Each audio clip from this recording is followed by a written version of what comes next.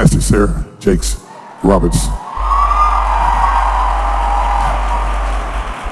When you stand and walk to this stage, you are walking into your destiny, your future, your calling, your purpose, your giftings. Stand up, girl. This is your moment. Walk to the stage.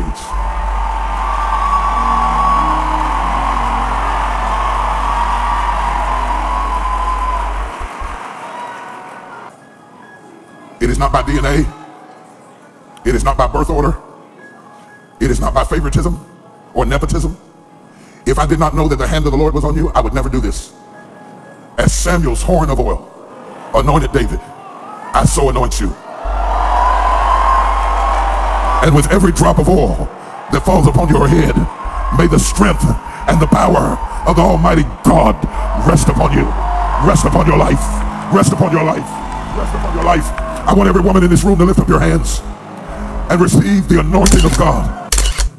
I do feel like there are some members of the delegation in the building because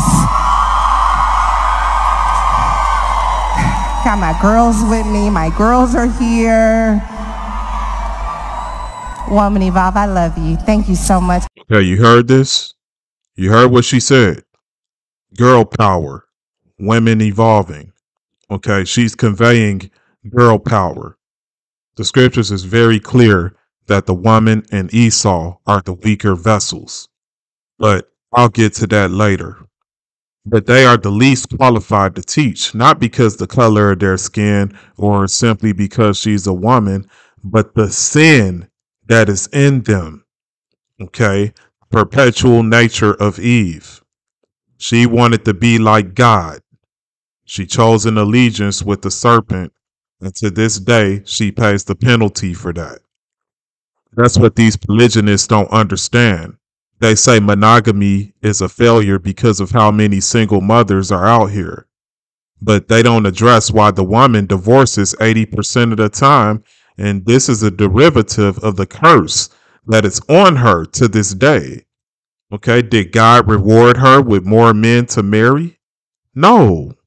Her having to compete with other women for one man is intentional by the Most High to fragment the ego of the woman, to kill that Jezebel spirit. Okay? The woman does not belong behind a pulpit. I'm sorry. She belongs in the kitchen cooking for her husband.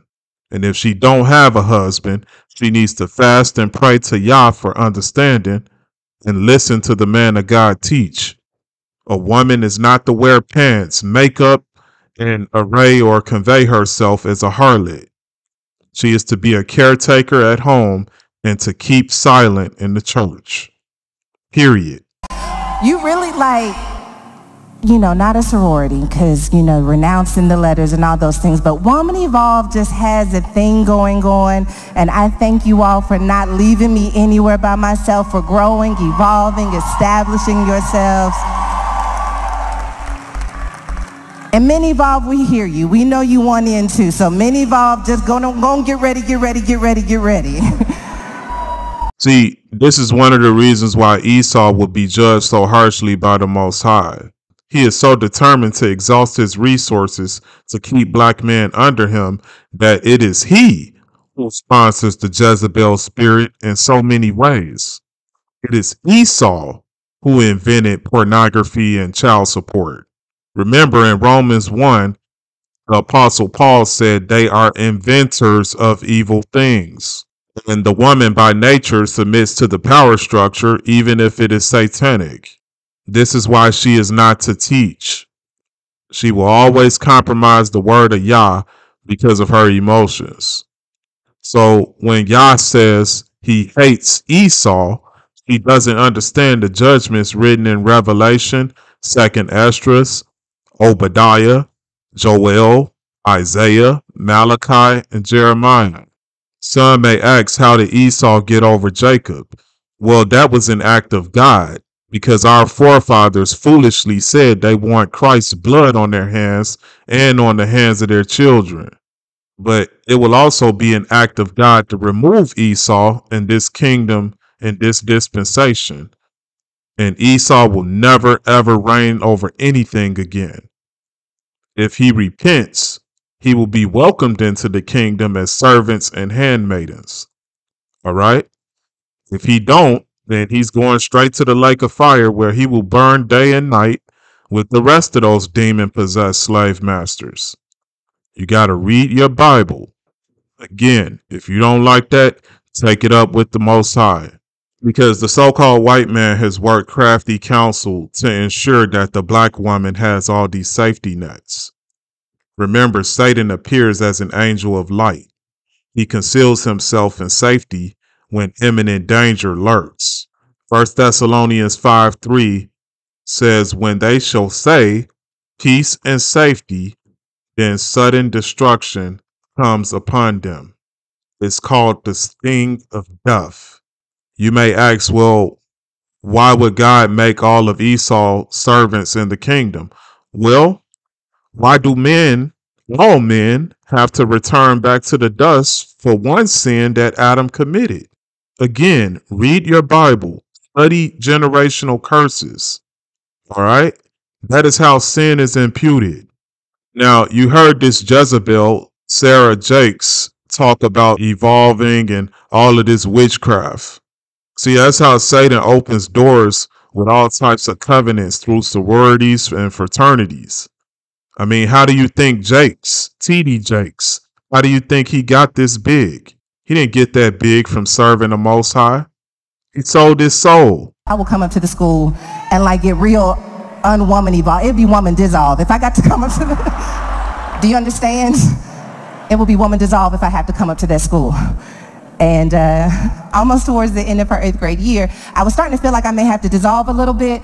And so she was doing okay, but in her social studies class, they started talking about racism and stereotypes.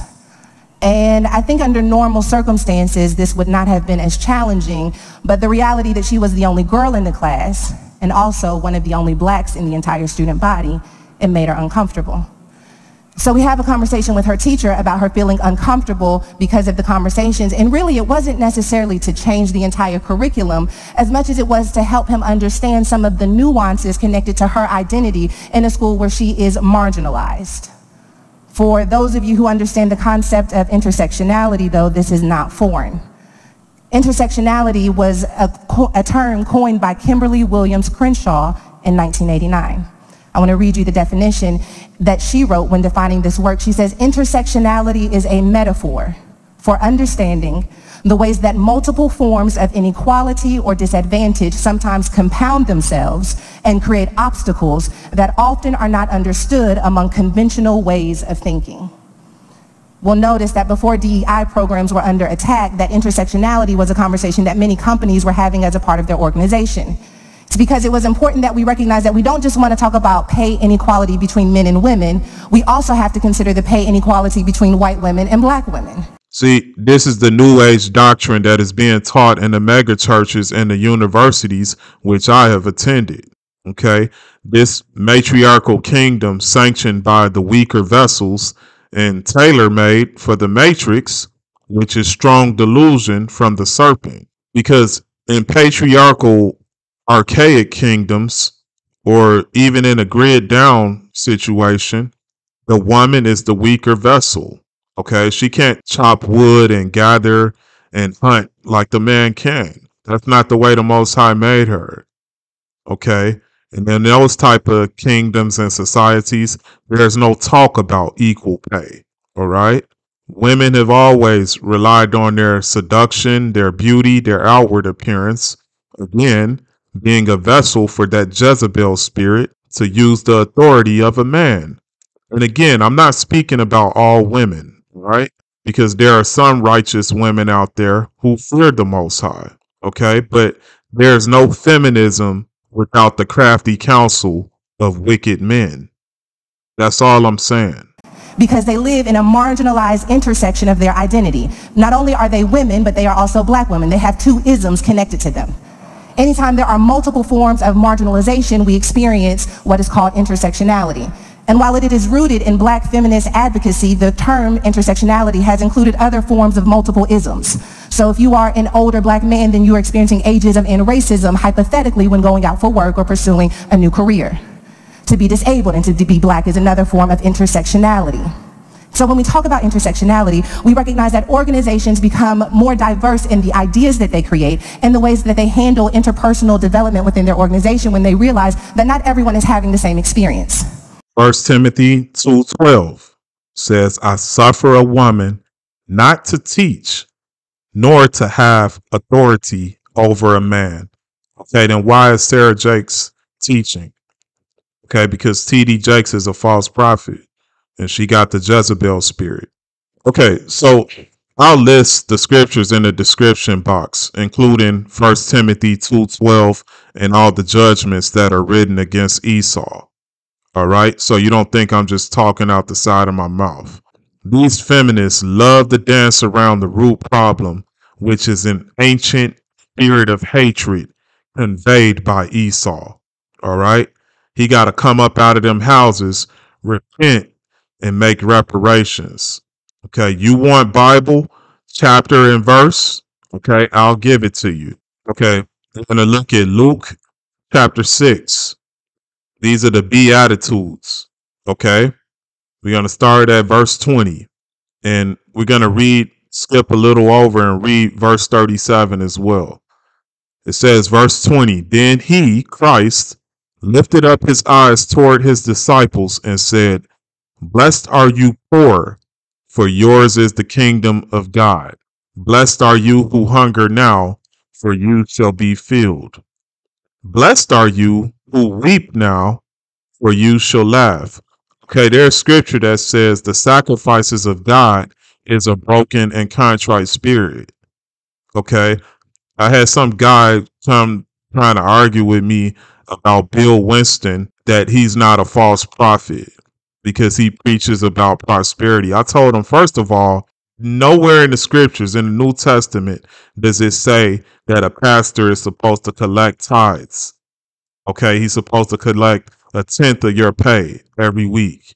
Nowhere in the scriptures does it say that. The scriptures say 1/10, the tithe, was for the Levites under the old covenant because they didn't have an inheritance with the children of Israel. Matter of fact, the scriptures say, woe to you shepherds, you greedy dogs. Okay, this is the type of stuff it's talking about. Okay, sacrifices of God is a broken and contrite spirit. Okay, we saw this in the life of Christ himself, who had no place to lay his head. We saw this with the apostles. The apostle said, Apostle Paul said, we apostles were poorly clothed, we hunger, we thirst, and we are homeless. That's, you look the scriptures up. Read your Bible instead of coming here arguing with me about what the word says. All right. Verse 22. Blessed are you when men hate you, and when they exclude you, and revile you, and cast out your name as evil, for the Son of Man's sake. Verse 23. Rejoice in that day, and leap for joy, for indeed your reward is great in heaven. For in like manner their fathers did to the prophets. Okay, the prophets were killed for the word of God. Okay, verse 24. But woe to you who are rich, for you have received your consolation. Woe to you who are full, for you shall hunger. Woe to you who laugh now, for you shall mourn and weep. Now, everybody at some point in their life laugh. Okay, so who's he talking about here? What's the deeper meaning of this verse here? Woe to you who laugh now. Who is laughing right now? Esau. Who's living in the fatness of the land now? Esau. Okay. He didn't pay reparations. Everything he's got is stolen. All right. And I'll get to that in James chapter 5. So this verse means what it literally means. And it's also talking about the rich. He who gains riches not by right. All right. His end shall be desolation. That's what the scriptures say. Okay. So laughter is a metaphor for the so-called rich man. All right. The so-called rich man who inherit corrupt riches, and he practices evil to retain his riches. That's what King Solomon said. He said, ruthless men retain riches.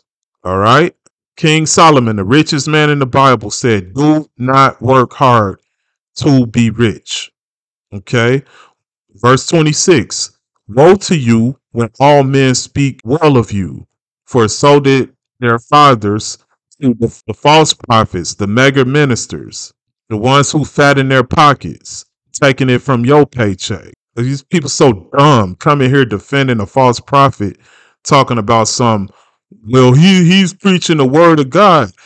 He's getting rich off of poor people, telling poor people who work at jobs every day, or even telling a lot of the people who are well off. He's telling them, if you sow a seed, you're gonna get rich. Not only is he saying you're gonna get rich, he's saying foolish stuff like you're gonna be rich in one day if you just have faith. That's a false gospel. We go down to verse 37 here. Now catch this. A lot of people use this scripture with minor things, like people who are just judging them because of their sin, the sin that they're not living in, and they're removing the speck out of their eye because the beam is removed from their eye. They use this, they don't use it with bigger matters. Okay, like the men who get life in prison for petty crimes. It's just all types of stuff that Esau judges and gives the so-called black men more time for the same crimes that other races of men commit.